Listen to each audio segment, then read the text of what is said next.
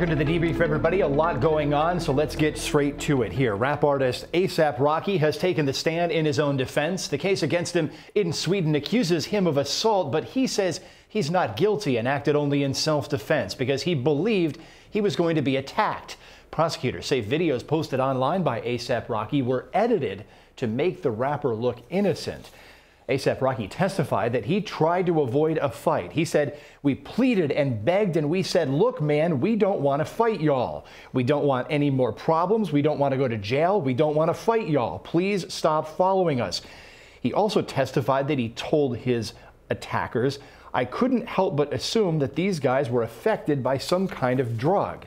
Meanwhile, the accuser testified that he approached A$AP Rocky's group because he was simply looking for a friend. The accuser claims he had no idea who A$AP Rocky was and that members of A$AP Rocky's entourage carried bottles. Rocky's defense says video proves the group was not carrying bottles. This case resumes tomorrow. So with me tonight are attorneys Brian Wagner, Brian Buckmeyer, and Mike Korobanics. And we wanted to keep the mics in one room and the Bryans in another. So we're not going to talk about my middle name, though, which is Mike. So that throws that theory off. Anyway, Brian Buckmeyer, you've been following this case. We've got a lot of conflicting testimony here. Yeah, so it's kind of a little bit crazy. A$AP Rocky took the stand along with the accused or the complaining witness who's saying that he was assaulted by A$AP. From the complaining witness, he's saying, "I was trying to find my friends. There was some sort of a scuffle. The bodyguard had allegedly attacked him, but neither of those two are being prosecuted." For A$AP, he's put out video to kind of combat the theory of what happened. He said he edited the video because he didn't want people hearing him say the N-word gratuitously. It's his own personal social media, and he said he did so because TMZ had put out video and he wanted to put his own theory out there. Mike Korobanics, so when people start editing video and they're defendants and they're posting it online, does that make them look guilty? And if so, how much weight should authorities give to that? And look, I realize we're talking about a case in Sweden. It's not the United States. Well, I always think it's difficult when people edit things that are later going to be used as evidence, and I think it shows some may tend to make it look as a consciousness of guilt, that you knew what you did was wrong, what you're putting out there was a campaign and really isn't the truth you'd like to use in testimony in a trial. So, Brian Wagner, you're here with me in studio. So, as this thing rolls along here, we've got a defendant taking the stand, and we have an accuser, who some people say is a victim, also taking the stand. This is a really interesting case. I wish we could watch it because it's not often that we see that combative testimony, and it's hard to judge who's telling the truth and who's not because a lot of times it comes down not so much to the words, but the body language. Yeah. But in this case, you're not worried about the body language. What you're worried about is what does the video actually show? And then either side that doesn't really adopt and argue that their case is supported by the video, you have to be skeptical of. And so if I'm the defense attorney, I'm taking that video and I'm running with it while it supports my facts. Okay, so what if the video is inconclusive? What if it's been edited? Do we have a final answer? Does the video speak volumes or does it speak very little? So I think the video always speaks volumes because it's contemporaneous. It shows what was happening at that very moment. So to the extent they're alleging a bottle was used, make sure the video doesn't show a bottle, or if you're the prosecution, make sure the video does show a bottle, and that's really what you have to adopt. Exactly. Gentlemen, we'll be back to you in just a moment. Connecticut court documents, meanwhile, have revealed new evidence in the case of a missing mother. Jennifer Dulos disappeared more than 2 months ago. Her estranged husband and his girlfriend are charged with tampering with evidence.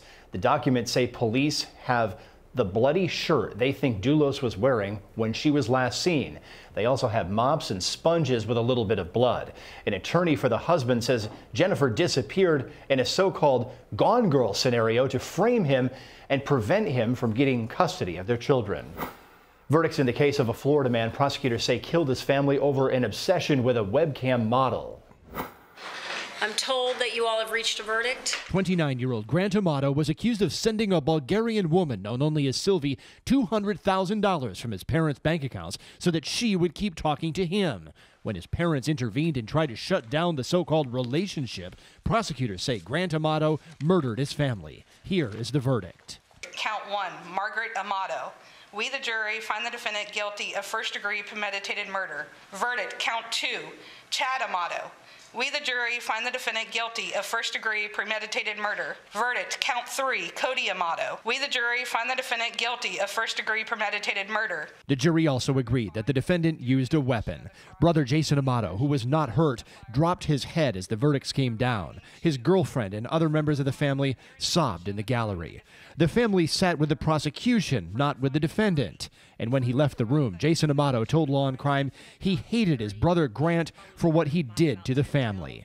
The case now moves to a penalty phase beginning August 12th. Grant Amato could be executed if jurors agree on a punishment. Let's talk now about the result in this case. Mike Korobanix is in the newsroom for us because we're just out of chairs here in the studio. Mike, what do you think? Is this a just verdict in this case? I think the verdict is just in this case. I think it was a tough case, but it really seemed no matter where you went with it, it all pointed back to money, and usually that's not to sound corny, the root of all evil. But when you have a case with that amount of money and the scenario was put forth, I think it was a strong case for the prosecution. I agree with that as well. Brian Wagner, you're here in studio with me. So what did you make of this? You've got these accusations involving this webcam girl from Europe, and even the defense was just saying, oh, you know, this is a really bizarre case. And I think the defense had a really hard time arguing its side of things during the closings, and I think that was kind of visible for the jury. Yeah, you have to assume that the jury takes their job very seriously. Whenever they're considering a murder charge, they give it the necessary thought it deserves. And so when they return a verdict of guilty, again, you have to assume that they considered all those facts and came back.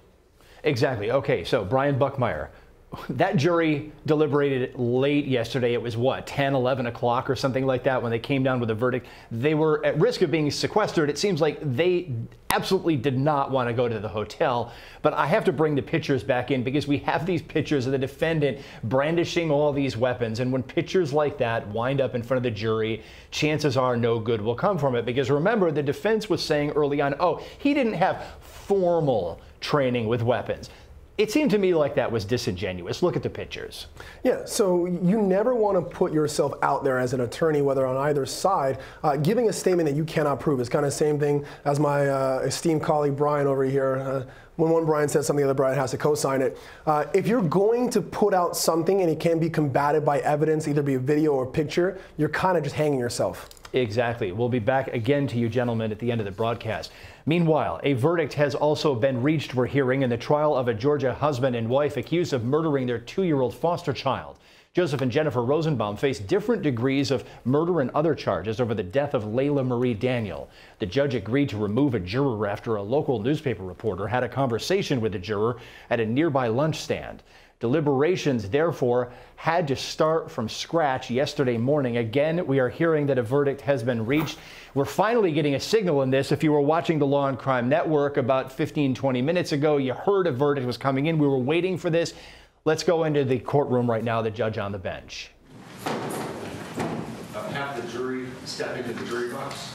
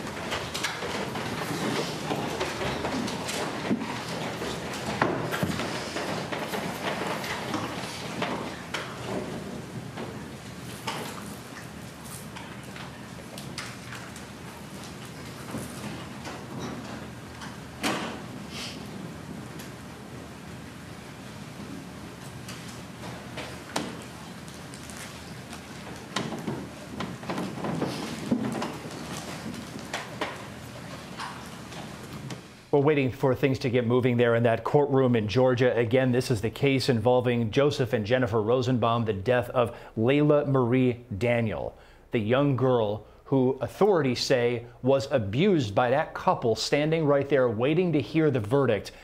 And then ultimately the abuse possibly leading to a seizure and then leading to the death of little Layla Marie. It looks like the judge is back on the bench. Let's listen. It is. Are you the foreperson? I am. Would you please stand and state your name? My name is Jody Funderburk. Mr. Funderburk, is the verdict form filled out? It is. And is it signed and dated by you? It is. All right. Would you please publish your verdict to the court? In other words, read. For count 1, malice murder, we the jury find the defendant, Jennifer Michelle Rosenbaum, not guilty. Count 2, felony murder. We the jury find the defendant, Jennifer Michelle Rosenbaum, not guilty. Count 3, aggravated assault. We the jury find the defendant, Jennifer Michelle Rosenbaum, guilty. Count 4, felony murder. We the jury find the defendant, Jennifer Michelle Rosenbaum, not guilty. Count 5, cruelty to children in the first degree. We the jury find the defendant, Jennifer Michelle Rosenbaum, guilty. Count 6, felony murder. We the jury find the defendant, Jennifer Michelle Rosenbaum, guilty. Count 7, aggravated battery. We the jury find the defendant, Jennifer Michelle Rosenbaum, guilty. Count 8, murder in the second degree. We the jury find the defendant, Joseph Michael Rosenbaum, guilty. Count 9, cruelty to children in the second degree. We the jury find the defendant, Joseph Michael Rosenbaum, guilty. Count 10, aggravated assault. We the jury find the defendant, Jennifer Michelle Rosenbaum, guilty. Count 11, cruelty to children in the first degree. We the jury find the defendant, Jennifer Michelle Rosenbaum, guilty. Count 12, aggravated assault. We the jury find the defendant, Jennifer Michelle Rosenbaum, guilty. We the jury find the defendant, Joseph Michael Rosenbaum, guilty. Count 13, cruelty to children in the first degree. We the jury find the defendant, Jennifer Michelle Rosenbaum, guilty. We the jury find the defendant, Joseph Michael Rosenbaum, guilty. Count 14, aggravated assault.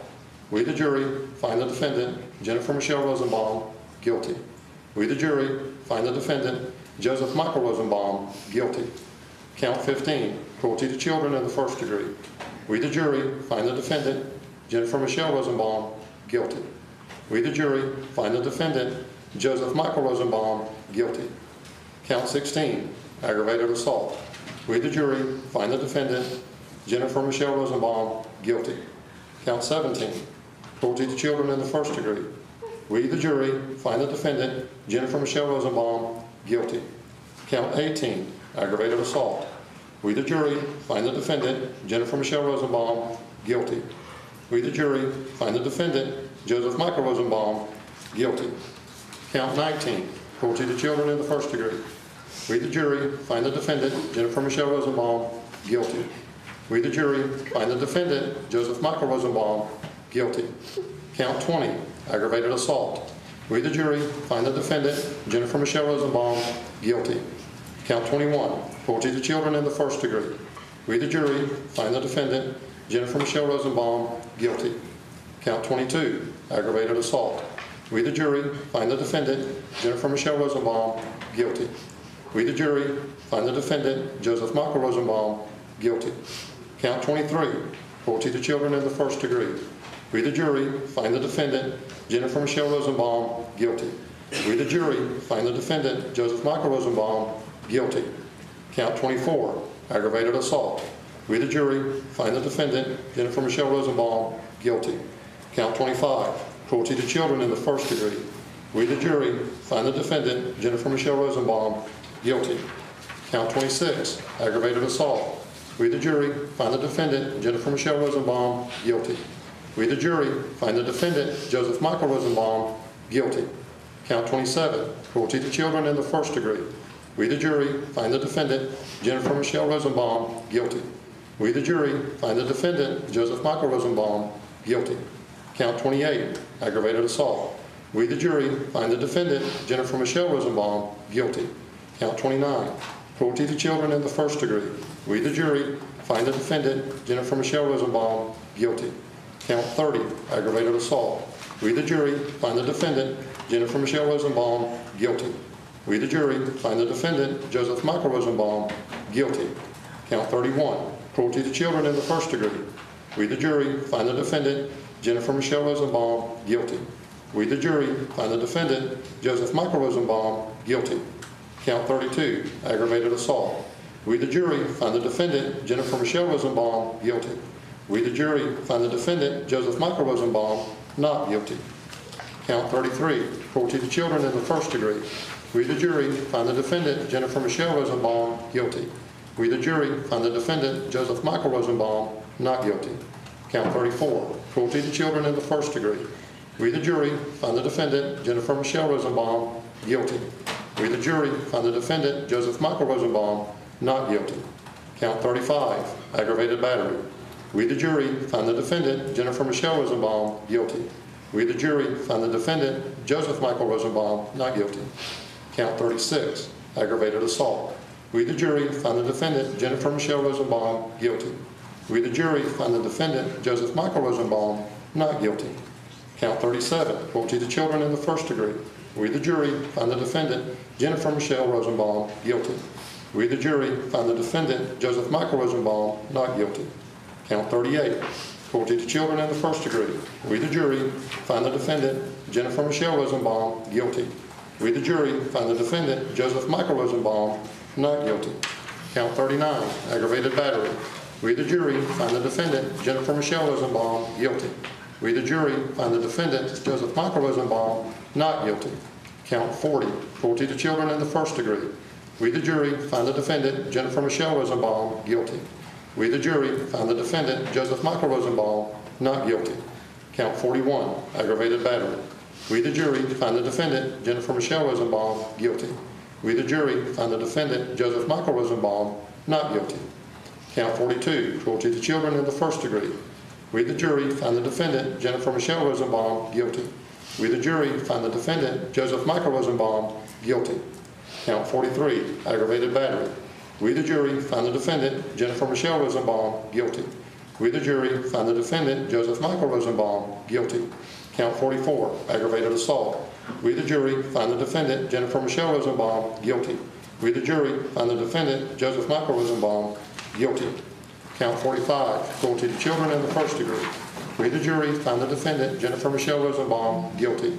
We, the jury, find the defendant, Joseph Michael Rosenbaum, guilty. Count 46, aggravated assault. We, the jury, find the defendant, Jennifer Michelle Rosenbaum, guilty. We, the jury, find the defendant, Joseph Michael Rosenbaum, guilty. Count 47, cruelty to children in the first degree. We, the jury, find the defendant, Jennifer Michelle Rosenbaum, guilty. We, the jury, find the defendant, Joseph Michael Rosenbaum, guilty. Count 48, cruelty to children in the second degree. We, the jury, find the defendant, Jennifer Michelle Rosenbaum, guilty. We, the jury, find the defendant, Joseph Michael Rosenbaum, guilty.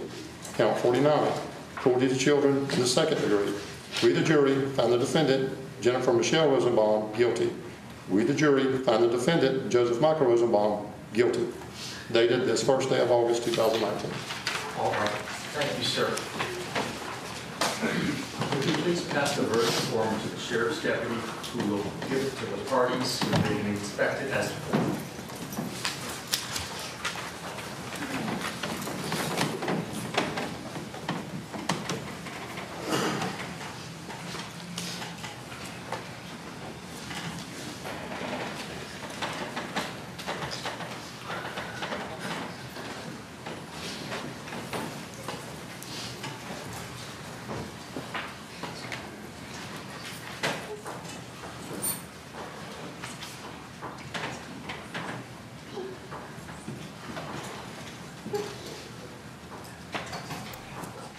The jury delivering a mixed verdict there against the Rosenbaums, a case involving accusations of the abuse of a little girl named Layla Marie Daniel. Bottom line here, a mixed verdict with a lot of guilties, a lot of not guilties, a lot of not guilties on the top charges, but the details are very important here because there were some extremely serious charges where, by our analysis, we did hear guilty verdicts. This is going to take a little more time to unwind because, as you just heard, that flew by very, very quickly. Let's listen to the judge, though. Agreed. Have any objection to the form of the verdict? Not from the state. All right. Ladies and gentlemen, there has been a request from the defense that the jury be polled. What this means is that I have to ask each of you a few questions.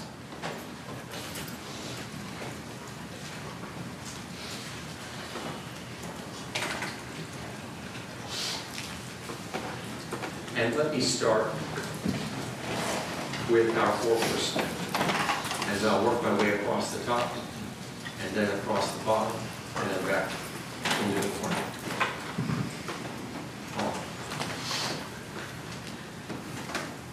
Sir, please stand again and state your name. Jody Funderburg. Mr. Funderburg,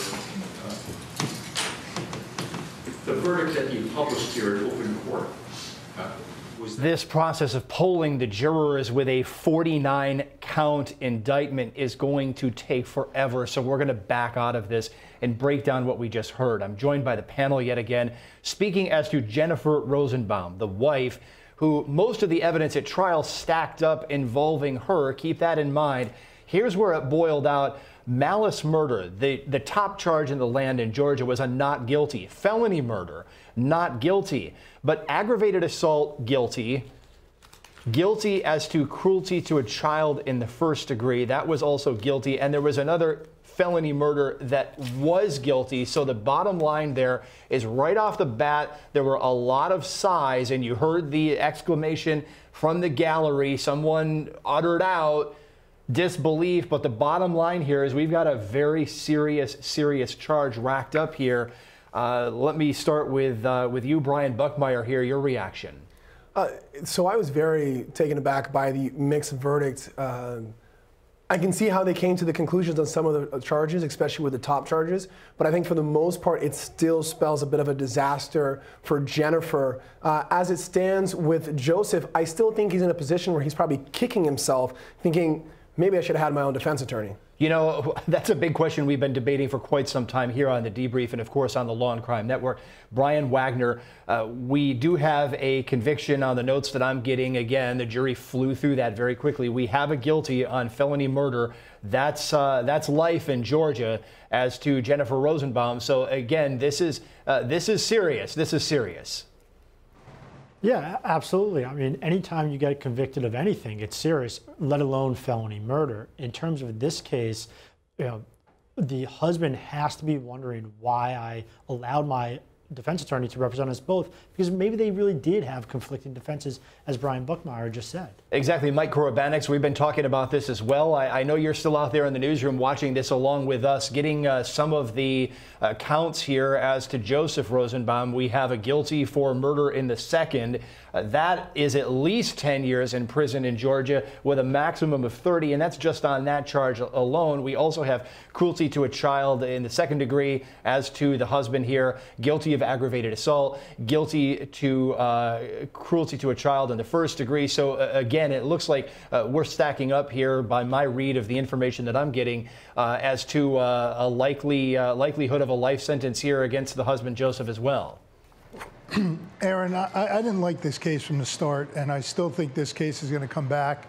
I don't care if the Georgia law says you can waive that conflict. I think if this case makes it to the Supreme Court, they will say that this was just unfair, and it was unfair to both these defendants, not just the husband, but the mother as well. That there is no way an attorney could have separated these defenses and compartmentalized what you need to here in the spillover as to both. I just can't see how he wasn't in a conflict and how a judge allowed this to happen. I don't know about you, Mike. Well, look, I do know, because you just basically said, I don't think that I would have it in me to take a joint representation in a case like this. And everybody else that's sitting in here with me is nodding in affirmation. So, Mike, you wouldn't do it either, I don't think. Absolutely not. It's just a recipe for disaster. As to both defendants, you can't split your loyalty as an attorney. I don't care what their ethics rules say. I just think this was just bad from the beginning and just got worse. Brian Buckmeyer, we're watching emotion come out of the defendants. They have really not shown any emotion throughout this proceeding, at least that I've seen. And look, I know the camera's not on them all the time, and I know that I'm not there, but now suddenly we're seeing the husband break down, the wife being a little bit more stoic, so many tears falling in the gallery. It's just heartbreaking all the way around. Yeah, so you have to think this is the crescendo to an entire trial. And sometimes you get caught drinking your own Kool-Aid and thinking, hey, like, the case is going well, I think it's going to go well, it's going to go well, it's going to go well, and you get the verdict and like, it's not going well. It all falls apart. And I think regardless of what the verdict was, whether it was a full acquittal or an absolute guilty of all charges, you're going to get this reaction. So many people watching, hoping for justice in this case. It's tough when you have a case like this with a young girl, just a couple of years old, said to be a victim by the state. Now the jury agrees with that.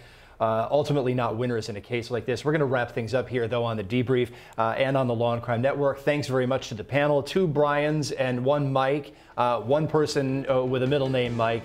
We're going to be back with more live coverage of this case tomorrow here on the Debrief.